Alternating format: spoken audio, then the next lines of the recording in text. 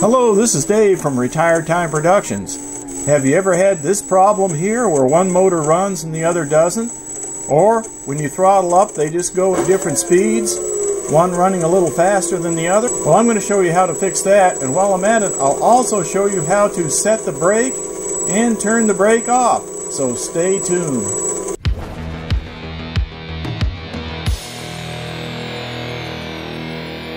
So the problem is that one ESC is calibrated for a different throttle range than the other ESC.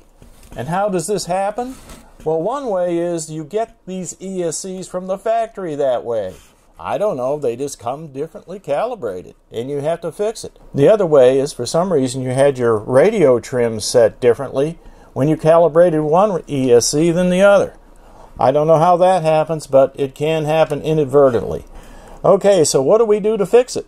Okay, so what we do to fix it is, first of all, we start over again. Let's go ahead and turn off the plane, and then I'll turn off the radio. Just a safety note, it's a good idea to remove the props from the aircraft before doing this procedure. However, for the video, I wanted to leave the props on so you could see what was going on. I tied the plane down with some lead weights so that it can't move. Okay, so the way we fix it is we go ahead and turn the radio on first. Welcome to Toronto's. With the plane off. Engine off. Manual mode. I'm going to go ahead and Engine on. make sure the throttle is activated. I have a throttle hold, so I'll just turn that off so it's not on hold. I'm going to move the throttle stick all the way up, and then I'm going to be listening for a series of double beeps. And there's 4 double beeps, but I'm going to pull the throttle back down before those beeps end.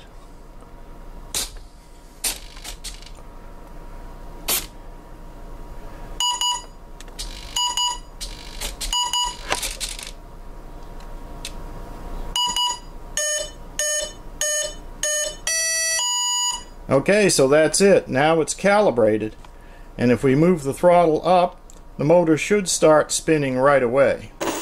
Like that, and they're spinning together. So that calibrates the throttle range at both ends. So at 0 it's calibrated, and all the way up to 100% it's calibrated.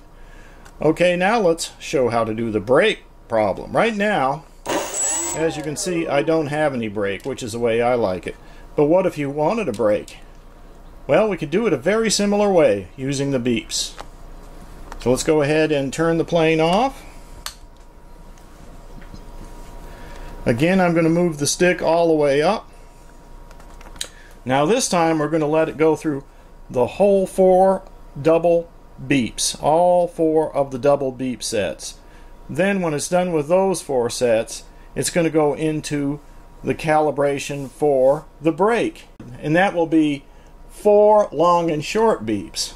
And during that time, we can move the throttle down and change the brake setting, toggle it. Okay, let's go ahead. Going to turn the plane back on.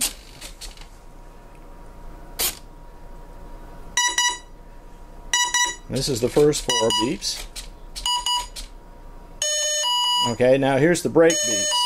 So before all 4 go by, I'm going to move the throttle down. Okay, now the brake should be set. Let's try it. See that? Now let's say we wanted to turn the brake off. Same thing.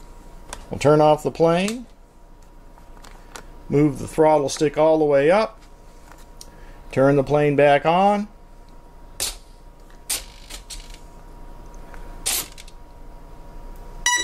we'll let the first 4 sets of beeps go by, go to the long short beeps. Here we are. I'm going to pull it down. Okay, so now the brake should be off again. And you can see it is. So that's how simple it is.